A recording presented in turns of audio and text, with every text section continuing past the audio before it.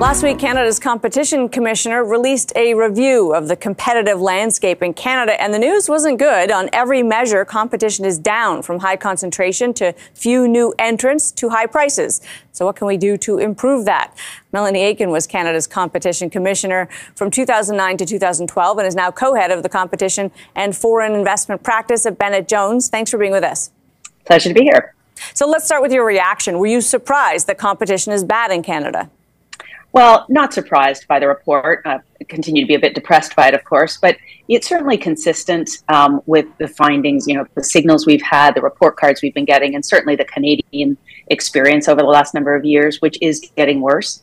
I think what was disappointing about the report is it didn't really offer much by way of recommendations. Advocating for a whole of government approach doesn't really advance the ball. Using the findings as an excuse to make it easier for the commissioner to win cases isn't really apt.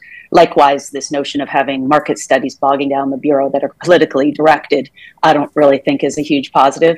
But no, not surprised, but continue to be disappointed, of course. Mm-hmm. One place that obviously we're seeing action is changing how mergers will be approved. This, the test of whether a merger is good or not on the efficiencies basis, which Canada has used in the past, now may change. Is that enough, or is the kind of horse out of the barn on mergers? We already have heavily concentrated industries.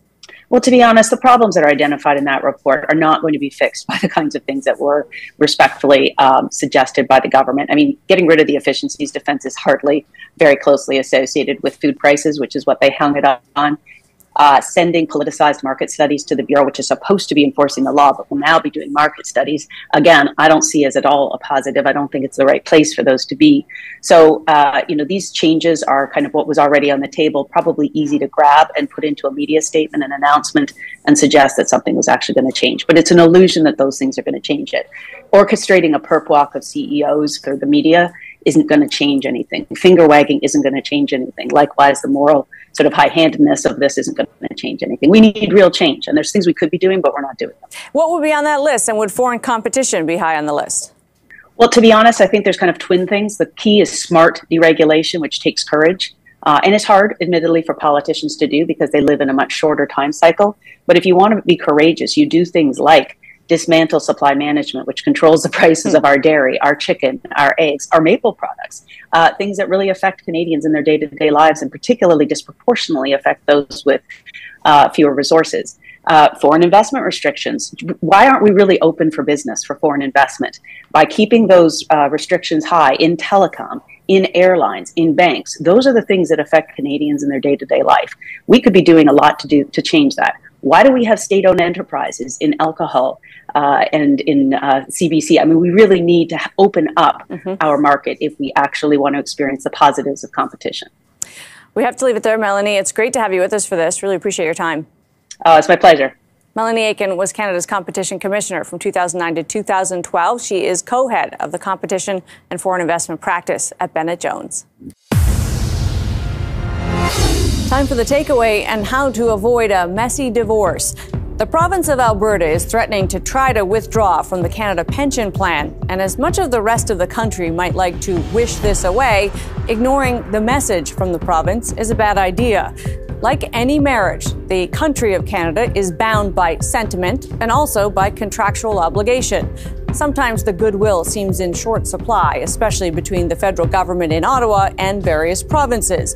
Misunderstanding, miscommunication, anger, and disappointment are all part of the package. But just like a marriage, it's the tough times that make the contract so important. That it is hard to dissolve helps everyone stay focused on how important it is. In the case of the Canada Pension Plan, the well-funded and well-managed investments serve all Canadians. Splitting it into pieces isn't likely to improve the performance. The sum of the parts here really is greater than the whole. Alberta may also have an overblown idea about its entitlement if indeed it was to succeed in pulling its share of the CPP out of the hole. And like any messy divorce, it would be a matter settled by lawyers and courts over time, which is hardly a process that lends itself to good feelings between the participants. But maybe instead of getting overly defensive about the CPP, Ottawa and the rest of Canada should try to hear what's really being expressed. Frustration and a sense of isolation on Alberta's part, for a start, have surely led us to this place. What might the feds do differently to try to change that point of view? Stonewalling and hoping the situation improves rarely works and might just cause even more alienation. My takeaway? Albertans may be feeling like Canada takes them for granted. Rather than fighting over the furniture, a better plan might be to actually address their concerns. That's Taking Stock for this week. I'm Amanda Lang. Thanks for being with us.